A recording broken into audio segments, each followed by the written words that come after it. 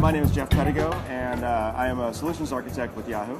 I work with partners throughout Europe in delivering mobile solutions and ways to deliver our services to their customers. Okay, so Yahoo Go is a Java application that we've recently released, and we believe that it's a revolutionary way to be able to allow customers to consume content, primarily internet-based content, on their mobile phones.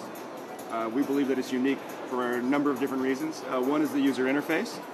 So we use a carousel paradigm here, where the user can easily scroll through a carousel and see different services, content services provided by Yahoo. These services could potentially also be provided by third parties in the future.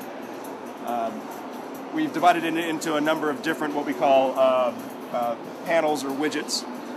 Each of these widgets has a specific functionality. This particular widget here you see is a news reader. We have news, sports, finance, and entertainment news.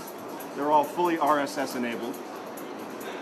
So if I drill into any one of these widgets, I can now see more information about that particular topic, this one being entertainment. So I can see latest headlines for a number of different RSS feeds. If I scroll all the way down to the bottom, I can also add sources. And when I add sources, those sources can be from Yahoo. It can be from some of our content partners. If I'm a My Yahoo user and I've set up RSS feeds on the PC, I can also consume those RSS feeds from the mobile. Or, of course, I can enter any RSS URL in the entire world. Or I can search for a particular source, a news source, just based on keywords. So I have lots of different ways to be able to select the content that I'm looking for. Does the application, is it also linked to, for example, GPS on the phone? There's no reason why it couldn't be. We're working with operator partners in order to be able to get specific location-based information for the application. Right now, the way it's released in its beta form, it basically uses the location that you have set in your Yahoo profile.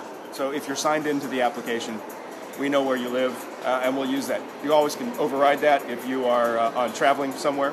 It's very easy to override your default location.